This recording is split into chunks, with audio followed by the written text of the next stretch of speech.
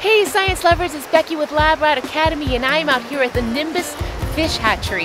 And this is an amazing place. Right now we have Chinook salmon and steelhead trout coming up from the ocean to spawn right here.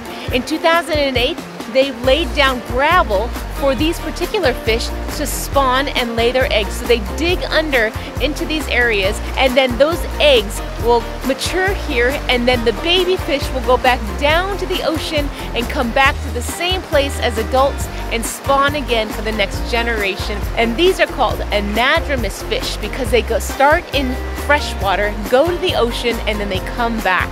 Some interesting facts about the Chinook salmon is that they can get up to 15 to 30 pounds and they have black lips, and also after they spawn they die. So a lot of times you will find dead salmon along the side of the rivers, which is a great resource of food for the natural ecosystem in this area. Here is a Chinook salmon. You can see that after they spawn they die and this will become food for the animals in the area.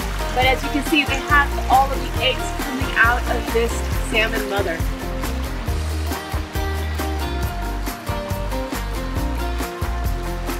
Some interesting facts about the steelhead trout is they grow up to 5 to 10 pounds and they have white lips instead of the black. And also after they spawn and lay their eggs here, many of them will actually return back to the ocean to live out the rest of their life.